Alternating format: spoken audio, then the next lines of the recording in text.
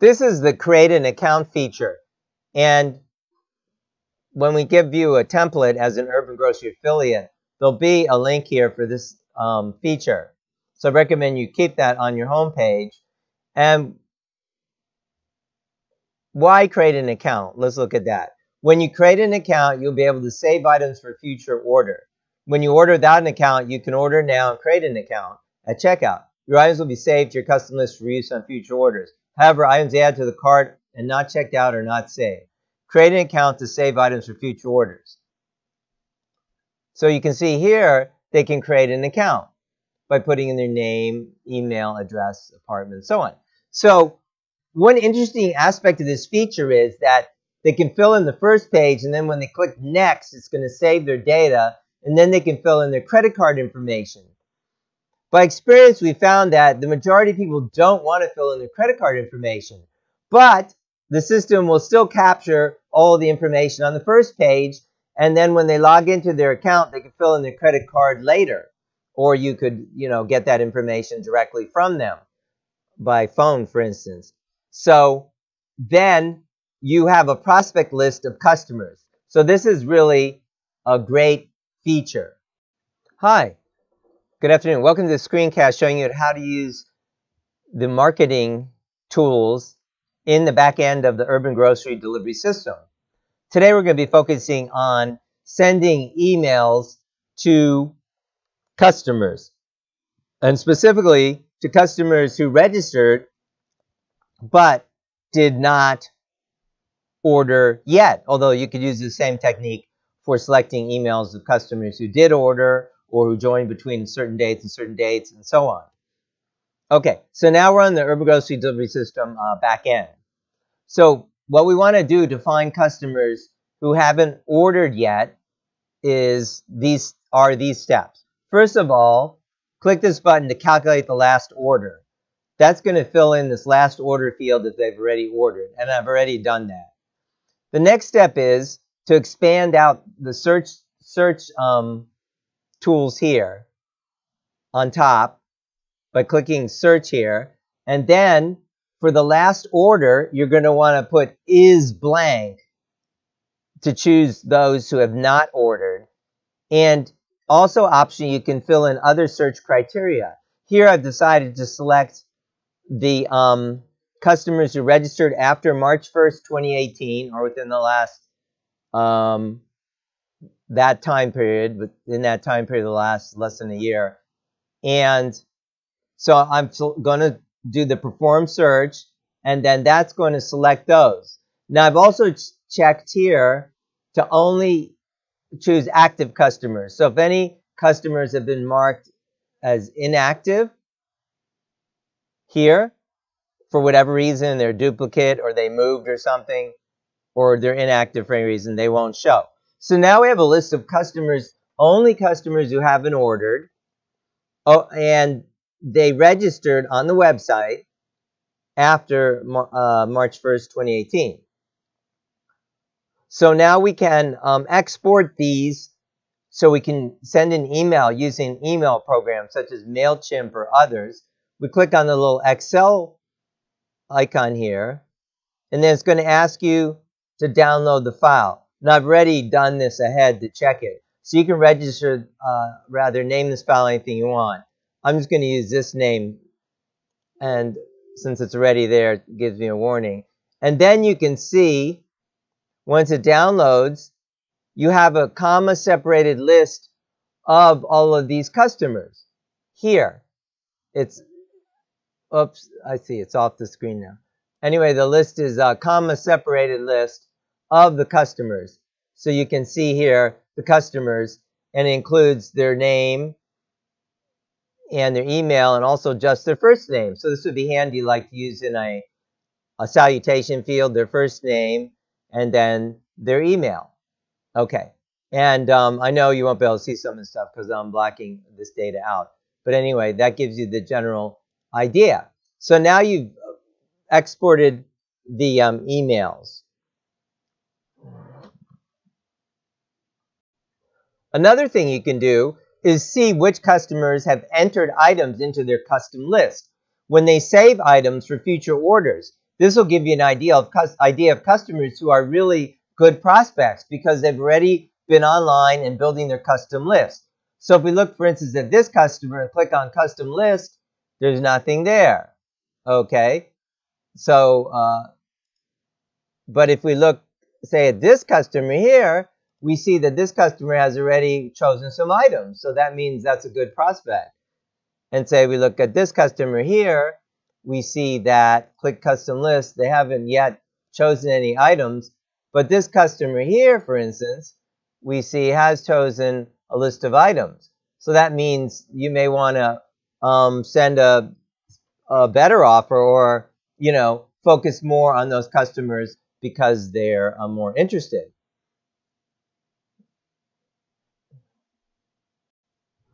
Next, after having exported our list in a comma-separated format, which we've just showed you, you can use these emails in any kind of email marketing platform. I like MailChimp. They give you 10,000 emails a month and up to 2,000 subscribers. For most people, that will be great to use their free account. Why not? And it's easy to use. So once you're logged into your preferred email marketing platform, as I said, MailChimp is a good one, then you could go to lists, and for instance, I have some different lists here, but what you can do, let's create a list just to show you how it's done. So now we could create a list. So let's go ahead and do that. We'll call this list name registration dash no order. Okay. And we'll fill in a from email address. You know, so we'll put we have to put our from email address here.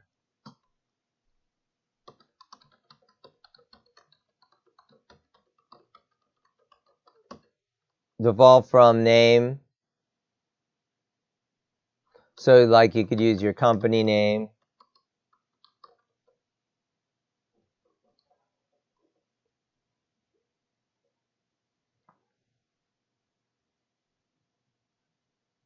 How did they add to the list? You signed up for the Urban Grocery Delivery Service.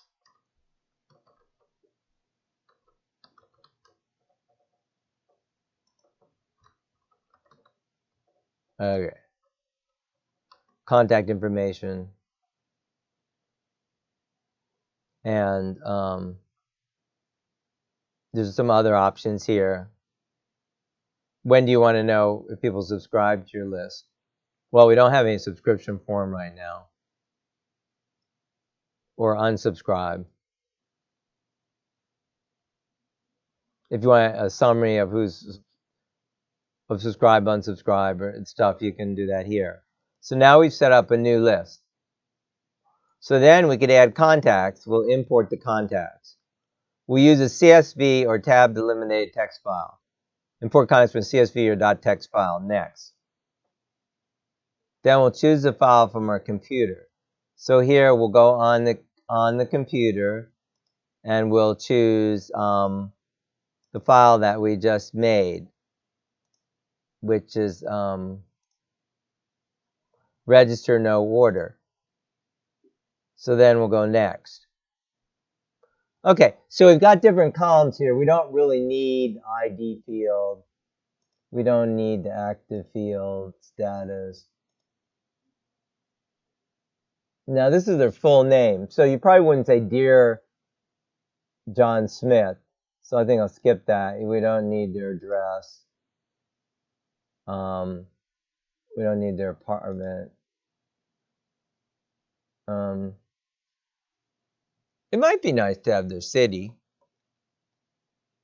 the state, the zip code. That could be handy for sorting. Although we don't absolutely need that. Probably don't need their phone number. zip or the work phone number. So you have to take a minute to go through these different fields. Their other phone number. The last order. Well, right now we don't need that. They haven't ordered. Now the first name will be handy for salutation, so we'll certainly we'll in my email template here. There's available column as first name, so we'll put that. And then here, let's see. So we got this is email address, so we'll save that. And then let's see, we don't, the begin date could be handy. I'll go ahead and, we have to select a column to put it in. We may not have a column for that. Opt-in time. Okay, we could put that under opt-in time, I guess. No problem. Company. There's no companies listed here. But let's see, do we have a company field? Address, first name, last. Address, city, state, zip, country, phone number. So we don't have any field for that. We won't worry about that right now. Skip that. And these are some more internal fields we don't really need. Okay, so now we've got the import set up. It looks like we're going to import the first name and the email. The date they signed up, and also city, state, and zip. Sounds good. Oh, we'll uncheck it. Oh, it says 4 unmatched columns. Okay. Okay, everything's matched. Click next to finish.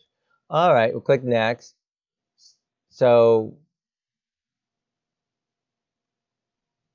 and then finally import. Registration no order. So now we've imported these addresses. Okay, so we have a list here. So then now the list is in your email program. And in this video, I'm not going to show you like how to do the email, but the list is in here. So you can go to campaigns and create your email. And if you use MailChimp, you can easily learn from their tutorials how to do that. And set up an email and send it to your clients. You can also send up automatic emails in MailChimp, which is really nice. Like once a month, you could send them a notice saying, hey, get $5 off your first order, and just keep sending that, until such time as they order, for instance. So this is a really nice way to market to potential clients, and the clients are coming to you. So these are really good prospects. I hope you've enjoyed this how-to video from the Urban Grocery. Do subscribe to our channel. Let us know if we can serve you with Urban Grocery Delivery System for stores and as well as entrepreneurs. And thank you for watching.